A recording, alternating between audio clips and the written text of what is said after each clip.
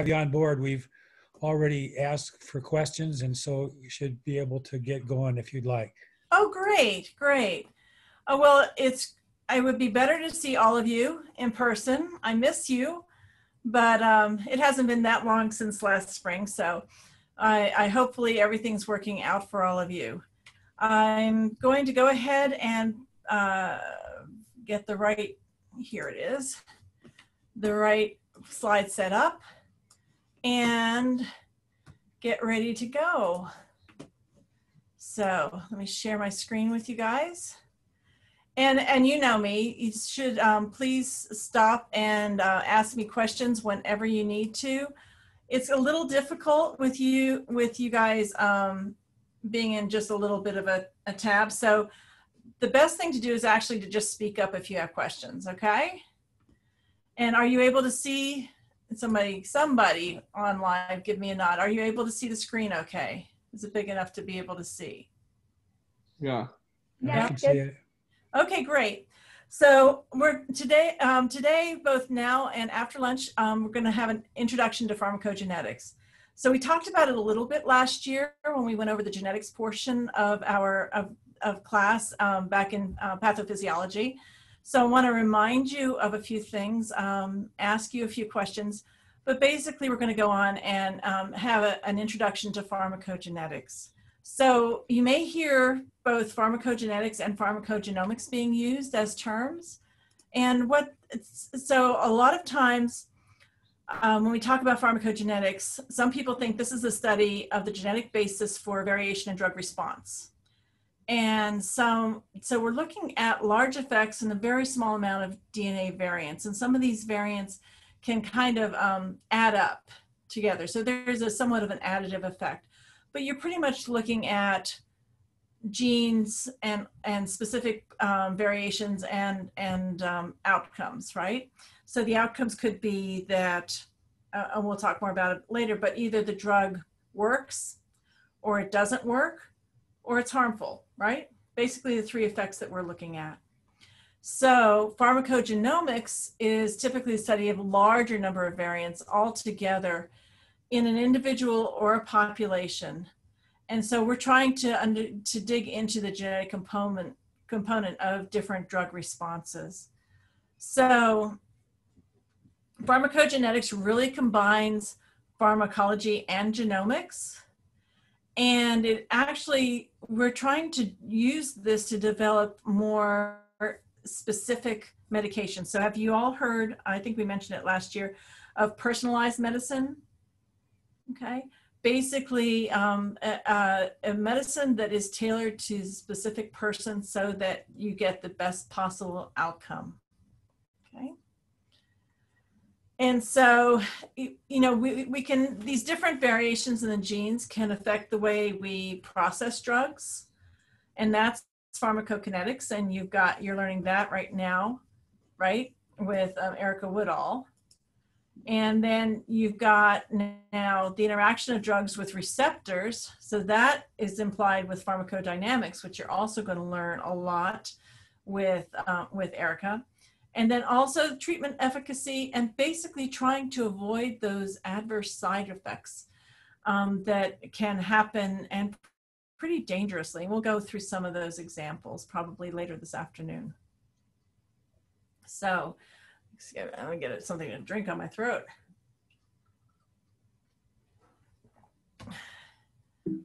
So in looking at the modern era, we're looking at the Human Genome Project. And remember, we talked a little bit about the Human Genome Project last year as well. And so those advances really expanded our possibilities because now it was a lot easier to figure out what genes are present in our genome, and from previous work, knowing then typically more variants, able to determine what is a quote unquote normal version or the most common version.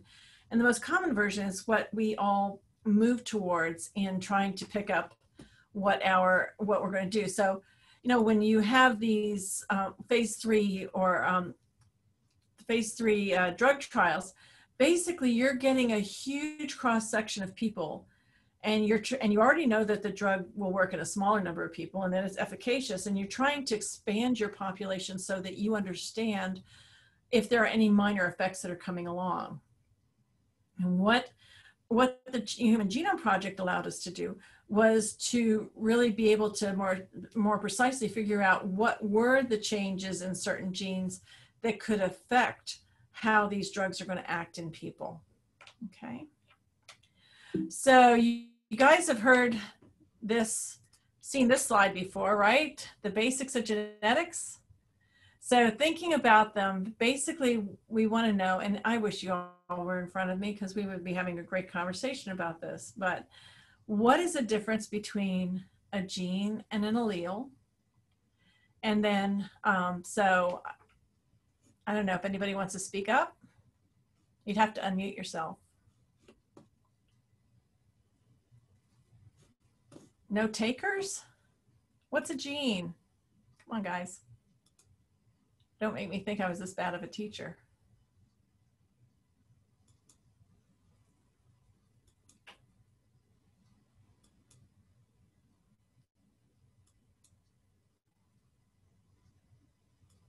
Ah.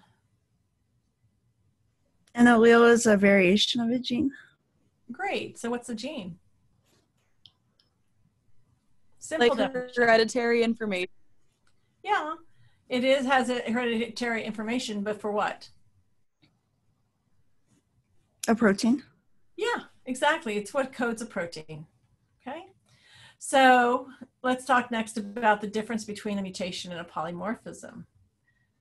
So do you remember me jumping up and down and talking about mutations? And that mutations aren't always bad? Is this bringing back memories?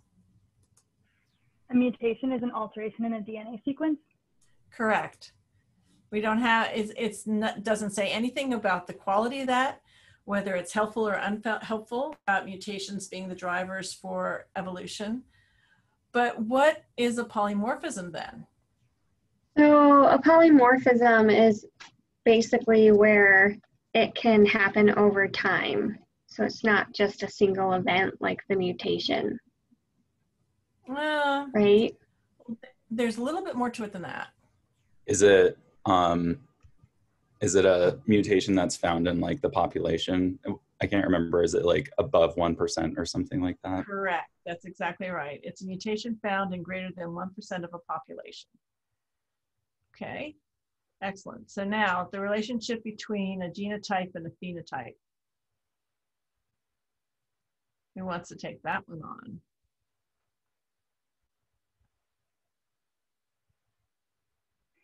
So the genotype is the genetic presentation, like the sequence, and the phenotype is the physical presentation of that? Correct. So the phenotype is what the genotype makes you look like.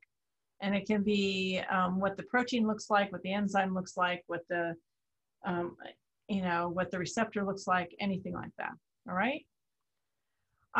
We didn't go over haplotypes that much, so I'm going to wait and we'll present that later. But remember, one of the things we talked a lot about was frequency. So why is frequency important? And frequency in the sense of polymorphisms. It's specifically helpful, or not helpful, but important in pharmacy because, you know, we need to know how a population will respond to a medication, or we can look at certain diseases and see if they affect specific populations. Exactly. Good job. So basically, when you talk about frequency, anytime you're talking about polymorphism, you have to set the stage. You need it to describe the population that you're talking about, because something that may be a polymorphism in one population may be non-existent or the most common version of the gene in another population. So you have to describe which population you're looking at and the frequency there. So I threw this onto the next slide so that you would have it. But basically you have the functional unit of heredity is the exact definition of a gene. And basically what it is what encodes a protein. And the idea that the polymorphism is created by a 1% threshold. So basically, if even one person in your class had a difference from the canonical sequence of a gene, then that would constitute a polymorphism, okay, because there's more than 50 of you in the class. So the twins genotype versus phenotype, the idea that twins have similar genotypes, but they may not always, in this case, identical twins, they may not always present in exactly the same way, but that's because of differences. Remember, we talked a little bit about epigenetics and how different changes, different marks on genes without changing their sequence can change how they are presented or how they're expressed.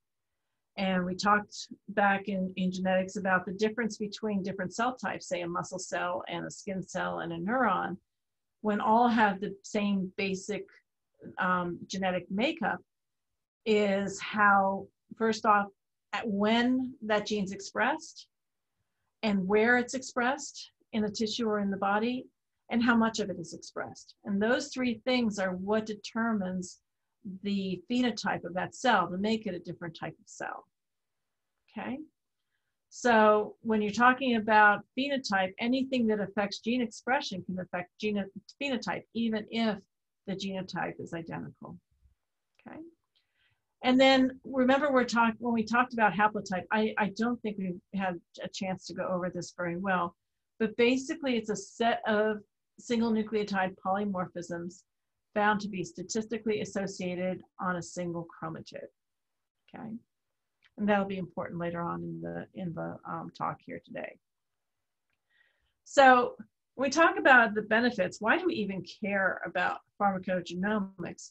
But basically, we're trying to figure out which drug might be the best choice for a certain person and which dose is going to minimize those side effects that we don't want and maximize efficacy. We want people to not waste time taking a drug that's either going to harm them or not do them any good, okay? It also helps with targeted drug development. So if we know that there's a particular change in a gene that's responsible for, say, processing a drug, then we can target, if we know that that change affects how it works, then we can target it to that active site in order to be able to really affect the change that we want with that drug. We all know that most drugs don't make it through clinical trials. About 90% or more fail, and it's because of typically they either don't work or they've got really tough side effects. But what if there was a percentage, you know, you would fail a drug on a drug trial because you had 10% of the phase 2 participants that had really bad side effects, but it worked great for the other 90%.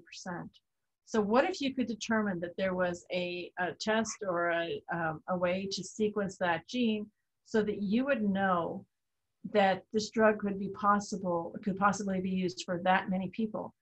Then that drug could go on, and once you limit who it can be prescribed for due to their genetic background, now that's that much less waste of time, development money, testing money that has gone in, and you end up with a drug that is helpful for a lot of people, but they have to be selected based on their pharmacogenomics profile.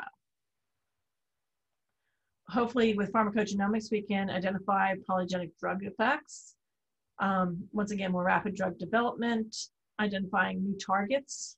Once again, if you have a polymorphism that changes an active site, and then you know that that's the active site, that's where you've got to target your small molecule development to develop that drug. It's what folks upstairs on the 4th floor are doing. And then hopefully the bottom line is you can reduce healthcare costs. You also may get enhanced disease screening or enhanced screening for disease risk, which is just as important, okay? So in the historical contents, a lot of times there have been inherited uncommon drug response traits that were just known. And one of those is that in some people, fava beans can have a potentially fatal reaction. This was known in ancient times, that people will end up with hemolytic anemia from this. Sunizide can have a neuropathy effect on people. This briscoquine can have exaggerated hypotensive effects. Succinylcholine, if you can't process that properly, prolonged neuromuscular blockade. So we knew that some things were harmful to some people, not all. We've always known it, but now we know why. So we talked about the benefits. So what are some of the challenges? Okay, the challenges are that pharmacogenomics in clinical practice is not cheap. Getting testing done can be expensive. Until we have the day when we all have our genome on a chip, which we talked about in class, that's not going to be possible. We've got a legal and ethical framework that really challenges this, and mainly because of the idea of equal access. You know, if tests are expensive and they're not always covered by insurance, and now not everybody has to have insurance, you know, it could be that it's just not ethically correct to do this type of testing, to provide benefits for some and not for all. Patient, provider, and provider education regarding pharmacogenomics testing is really challenging too.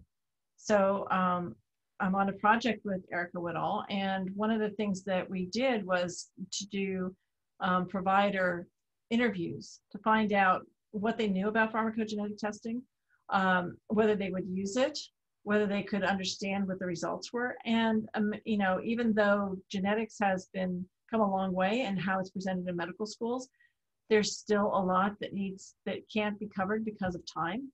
And if providers aren't familiar with it, they're not going to use it unless it's absolutely required. We talked a lot about informed consent and the use of genetic information. And when you think about it, the ultimate pre-existing condition is what is contained in your genes. Nothing you can do about it, you were born with it. So until we have really adequate protections for pre-existing conditions, it's going to be a challenge sometimes to get somebody to have a genetic test done. Okay. Cost effectiveness. You know, it may be that trial and error is a whole lot less expensive than sending away a blood sample for genetic analysis. There are a lot of attitudes towards genetic testing that people are thinking that, once again, they're fearful of discovering an underlying pre-existing condition. There are people that think that that's just too much information for somebody else to have about you, those privacy concerns that we talked about last year. So there is attitudes by both patients and providers to overcome. And then once again, you know, there's not a one-size-fits-all. It's not always the case that a polymorphism in a single gene can determine the response to a certain drug. That is really difficult. So quite often, there are multiple genes that are affecting how drug responses go. And I mean, we talked a little bit about it with warfarin last year. We'll go over it more again this year. But that's a case where, you know, there are two main genes that are responsible for the response of a person to warfarin. So this complexity can be much more than just two. It can be four. It depends on how complex the processing of that drug in that particular person's body is. Ultimately, the challenge is that by using pharmacogenomics, you could lead to potentially smaller, more specialized drug markets, and you don't have people, and you know, the drug companies could charge a lot more for this, and you end up not worrying about developing things for the greater good. So when we talk about pharmacogenetics, we talked a little bit before about how it influences the pharmaceutical pipeline. So from the gene sequence, we know what the protein target is. And by that knowing what the protein target is, we can screen this library of compounds to find out which chemical compound is going to be the best at interacting with our target. So once you've identified the lead compound, now you look at the chemical properties. You know, maybe it's a great fit for this protein, but perhaps it's just totally insoluble. That's a real problem. That's not going to work. Maybe it fits in there perfectly well, but it doesn't work the way you think it should. That's another problem. So once you've identified that lead compound now, you can optimize that and then start going into the preclinical development of safety and efficacy, right? So that's phase 1 and phase 2, okay? So in phase 1, we're looking at safety for different doses.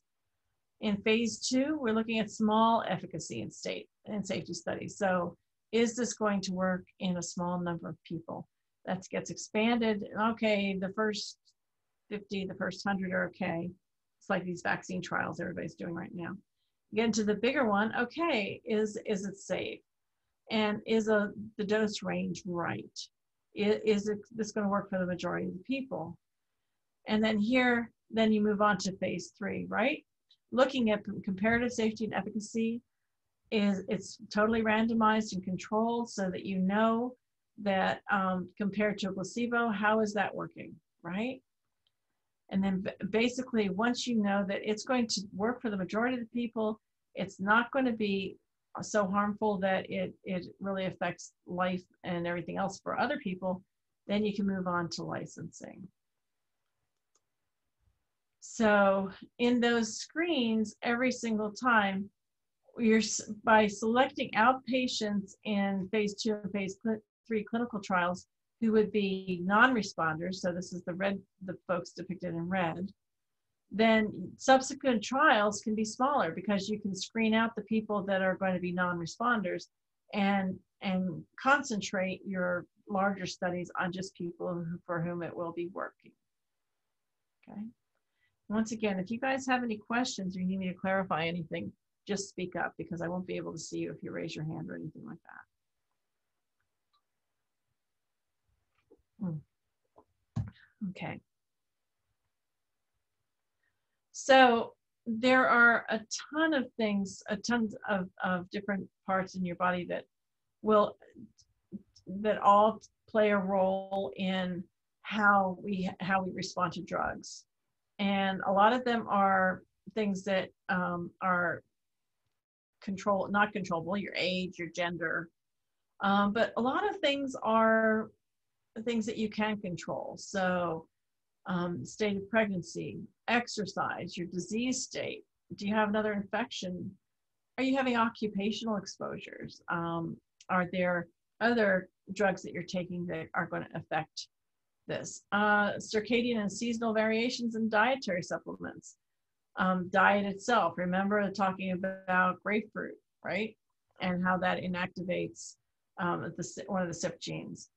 Cardiovascular, all these different immunological functions, body functions that are all dependent upon these other factors, and what the toll that stress plays on all this. And when you think about it right now, everyone is in an extremely stressful situation. I think we will find out down the road, even if we do not get COVID, the effect of so far 8 months, 6 to 8 months of stress is taking a toll on all of us and on our health. But all of these can influence the contribution of the genetic constitution together.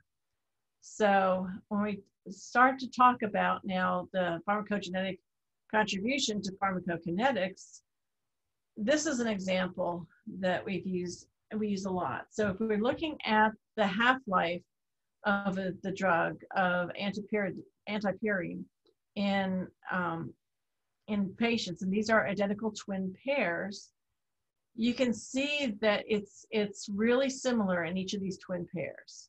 Very, very similar.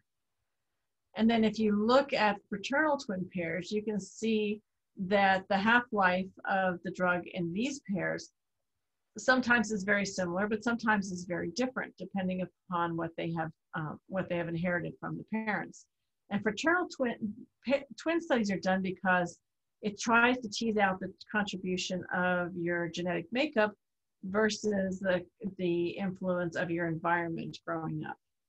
So the assumption is that fraternal twin pairs are going to have the exact same environment But identical twin pairs will have both the environment and the genetic makeup in common. So just to remind you about some things, what are single nucleotide polymorphisms? Basically a single base change, and they can be coding and non-synonymous. So in this case, they changed the codon for a proline to what is GLN? Glutamate or I can't remember. See, I never memorized anything that that I could look up in a book, so it's terrible. It could be coding and synonymous, in this case, a proline versus a proline. But remember, I talked about the example here of ABCB1, where this is a synonymous SNP, and yet there was a phenotype that arose from that was associated with it, and couldn't figure out what it was for a long time until we figured out that the mutant codon, or the polymorphic codon, actually was had a much less frequent tRNA. It was not commonly used. And so by causing a delay in the synthesis of ABCD1 while the ribosome was waiting to find the right tRNA, it caused misfolding in the peptide sequence. And so that was ubiquitinated and destroyed. The ultimate result of a synonymous polymorphism was a decrease in the amount of the transporter that was synthesized. So remember that example.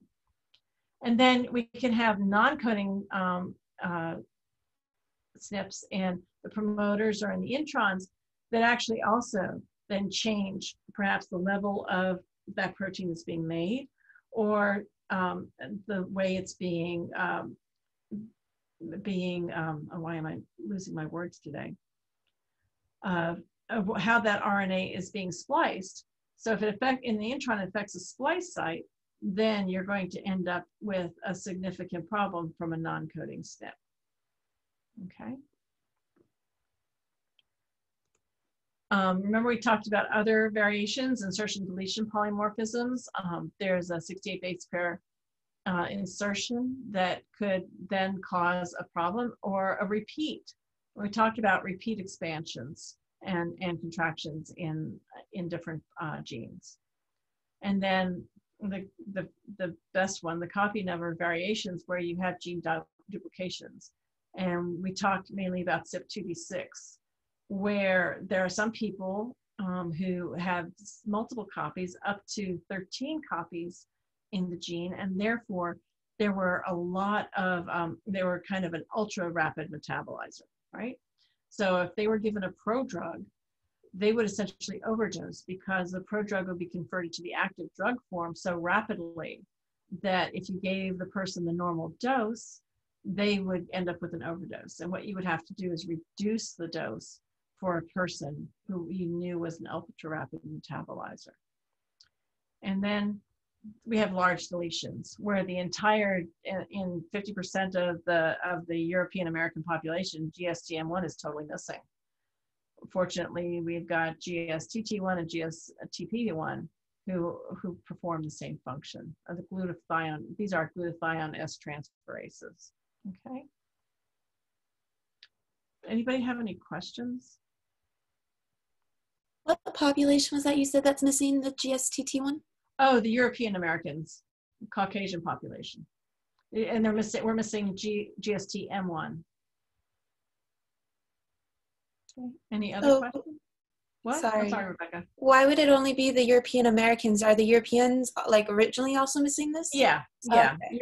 It's just that the studies that I'm citing were done in the U.S. Okay, perfect. Sure. Any other questions? But fortunately, there's a lot of redundancy, especially in genes that are involved basically in toxicity remediation in the body. Because remember, our bodies weren't developed to deal with drugs. Our bodies were, and the enzymes and all the things we talk about were developed to deal with poisons, basically, or other things from our environment, from our diet, from whatever that could cause us harm. So they were basically arose as mechanisms to inactivate harmful compounds. Okay. The fact is that the drugs are reacting with these enzymes is just unfortunate. It helps make those drugs some efficacy effects on some of the drugs, especially the prodrugs that have to be activated to be an active drug. Okay. So one of the things that we need to talk about is the consequences of the variation. And this is kind of, we included some of this in the previous slides, but basically for genes that encode, in these cases, the CYP enzymes or other enzymes, TPMT, these are the things that we talked about earlier, that you have non-synonymous substitutions, splice site mutations. So you end up either including a different exon, or excluding an exon, or including part of an exon. Early stop codons, which basically creates a non-functional protein. Increased proteolysis, so the drug is degraded more rapidly, or I mean the enzyme is degraded more rapidly. And then once again, change promoter function. So controlling how much of that gene is expressed, you know, from the get-go. Not that it's made incorrectly or has a polymorphism in it, but basically how much of it is made is wrong, either too much or too little. So remember way back when to the nomenclature of genomic regions, where we have, just to remind you, you have 5' untranslated region and the 3' untranslated region at the tail end of the gene. We've got poly-A signals, stop codons that are contained in the last exon before the poly-A signal, and these exons here. So the promoters that are close by are called the proximal promoters, okay? And so quite often, if you have repeats up here in the promoter, this can affect the quantitative expression of this gene, okay? So if we have a most common genetic form, and we think that the rate of metabolism is depicted by this red line, where we can have two different consequences, basically. Remember we talked about this a lot in the lab that we had last fall. But basically, you can either increase the Km or you can decrease the Vmax. Those are two common changes that will occur in that rate of metabolism of that enzyme that you're looking at.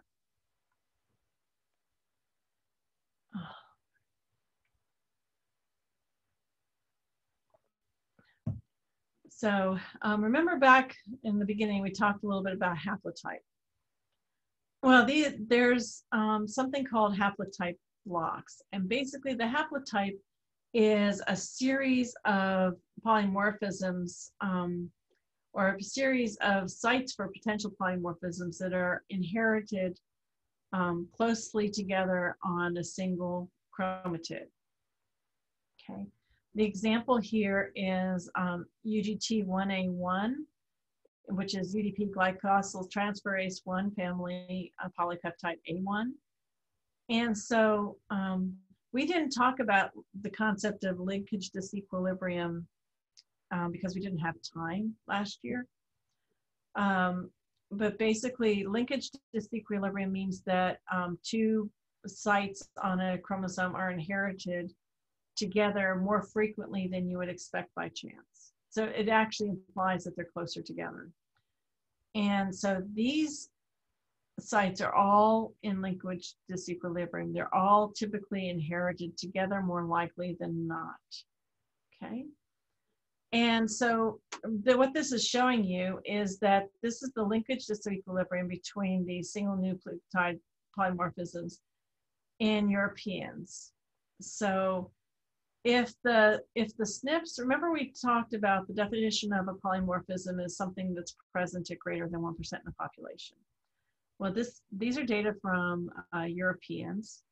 And if the polymorphism is present at 20% or greater, then they're given these RS designations.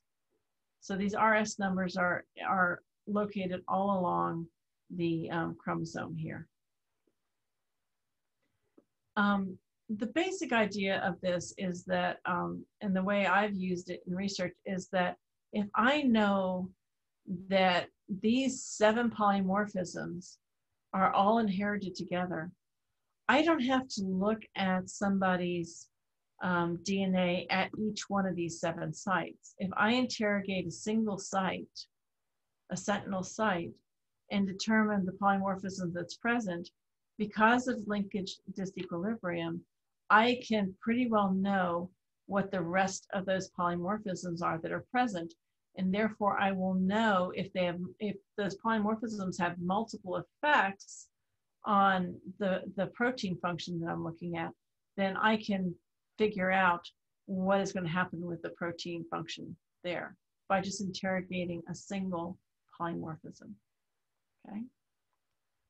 It's not an easy concept. You got to really think about this. And, but if you think about it and have questions, we'll start off at 1 with questions so that we can go back over this if you want. Okay. Any questions so far?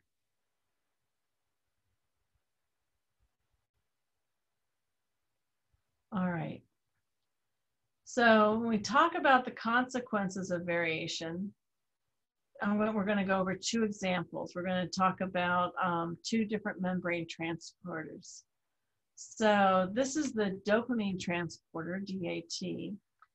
And it is, you can see that here's the extracellular space, and here's the cytoplasm, and this is the intermembrane. Okay, so the interior of the membrane. So like most transporters, this has a lot of transmembrane domains. 1, 2, 3, 4, 5, 6, 7, 8, 9, 10, 11, 12 transmembrane domains. Okay, so quite a complex protein. And I mean, dopamine is extremely important, so it makes sense that there's going to be a transporter that's going to have a lot of control over it. What we're showing is the polymorphisms that were found in an ethnically diverse DNA sample of Americans. So the blue circles here are synonymous variants. So you can see that you don't have any non-synonymous variants. And that's an indication of how important that transporter is, because if you had a non-synonymous variant, it might be more likely to disrupt the function of that gene, of that transporter. And that transporter is critically important, okay? And you'll also notice that there weren't too many polymorphisms that were present in the intramembrane region. Once again, you know, if you have polymorphisms out here, that could affect how the dopamine is interacting at the external of the cell, versus the polymorphisms here, how the second messenger is passed along. All of these are synonymous, so none of these are changing the amino acid that's being contained there. Okay. When you look at the multi-drug resistance protein 2, MRP2, and you look at once again, a really extensive transmembrane domains, right? 2, 4, 6, 8, 10, 12, 14, 16, 17 transmembrane domains. Once again, you have a significant number of synonymous changes or variants, which you don't expect then. That's not going to change the amino acid sequence. But look in this case. Now here you have quite a few non-synonymous variants. You have them present in the extracellular domain, in the intracellular domain, and also throughout the transmembrane domains, okay? Really interesting change. once again, multi-drug resistance protein. Have you gotten to what multi-drug resistant proteins do yet in PK? You guys just started PK, right? So what multi-drug resistance proteins do is another type of transporter. What it does is it takes drugs that have gotten inside the cell and kicks them out, basically transports them out against a gradient. And so this is what, and these genes can develop in response to different types of drugs. So quite often when you're treating a cancer patient and you treat them with a drug, what you end up doing is upregulating their multi-drug resistant proteins. And they start, a drug that worked at the beginning starts getting spit out and stops working. And so that's when you move the patient on to a different chemotherapy. So these are both talking about single drugs. I think we're going to stop there because number one, my throat is really, really dry from talking for 2 straight hours. But number two, you guys need a chance to get up and walk around and get some lunch and think about it. So we'll pick up here when we come back at 1. And if you have any questions on anything we've gone over already, please be prepared to let's talk about that as well. All right. Any questions before we take a break? Thanks, Liz. All right. We'll see you in a bit. Yeah. You guys take care. I miss you. See you soon.